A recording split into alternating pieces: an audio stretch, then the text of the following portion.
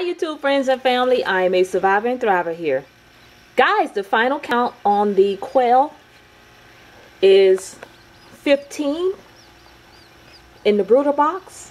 As you can see, they're in there chirping away and walking around, trying to find heat and eating.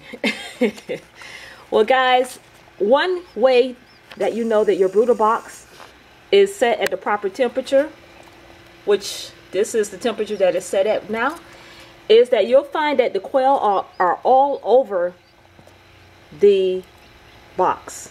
If they were just, really cold, they would be down there where the heating element is. You see that heating element?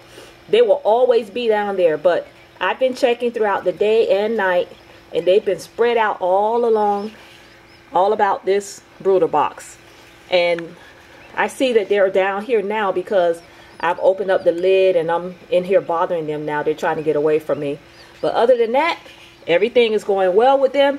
And while I was checking on them this morning, of course, this is the water with pebbles in it, pebbles and marbles, so that they don't drown themselves.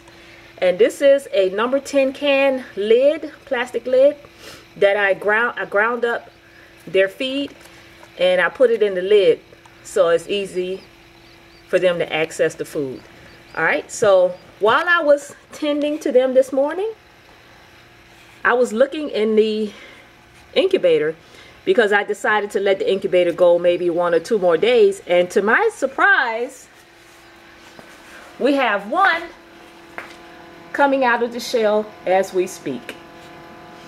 See if you can see him there. So he's trying to get out of that shell.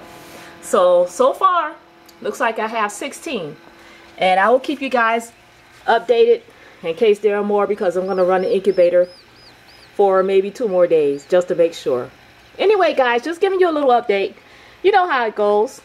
You want to be like me? I'm a survivor and thriver. Out.